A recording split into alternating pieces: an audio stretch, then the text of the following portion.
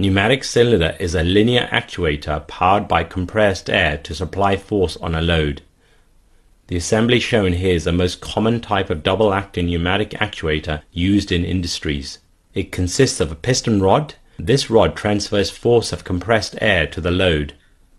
Cushioning pistons are assembled with this rod. These pistons prevent any hard shocks at the end of the stroke by enabling the piston to stop slowly and gradually. The piston reciprocates back and forth when there is pressure difference between any of the two sides.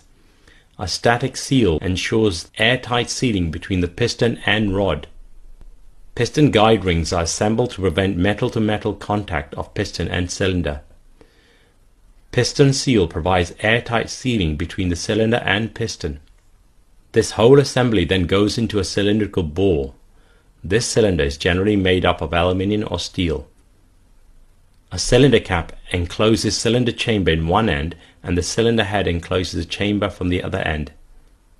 Cushioning buffers and seals are installed on respective ends. Captive adjustable cushioning screws are installed on each end. These screws enable user to adjust the optimum cushioning at the end of the stroke. This whole assembly is held together with tie rods. These rods also provide compressive and tensile strength to the actuator. Air ports are screwed to the ends through which compressed gas flows in and out. A pneumatic valve is connected to these air ports using pneumatic hoses. The valve shown here is a 5-port 4-way valve. The ports A and B are connected to the cylinder.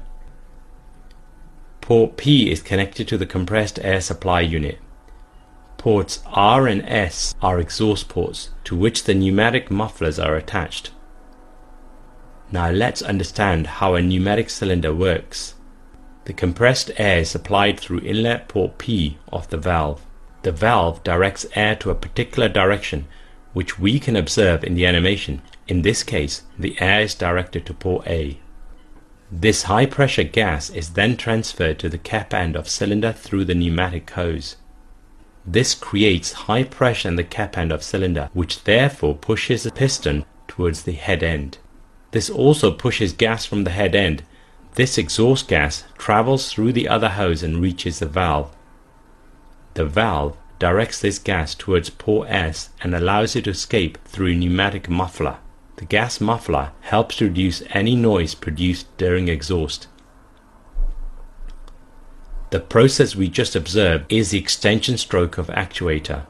During the retraction stroke, the valve directs compressed air to the head end of cylinder. This causes the piston to return and air on the other chamber escapes from the exhaust port R.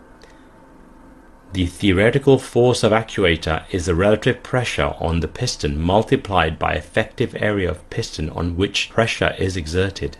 Here the relative pressure is pressure of supplied air minus the atmospheric pressure. During extension stroke, compressed air can exert pressure on total cross-sectional area of piston. This gives us the expression of theoretical force as relative pressure multiplied by total area of piston. During retraction, the effective area of piston is reduced because the air cannot exert pressure on the area of rod. This gives us the expression of theoretical force as relative pressure multiplied by partial area of piston. Frictional losses on the interface of different surfaces also needs to be considered while designing pneumatic cylinder. The diameter of rod and length of stroke is also a determining factor for capacity of actuator.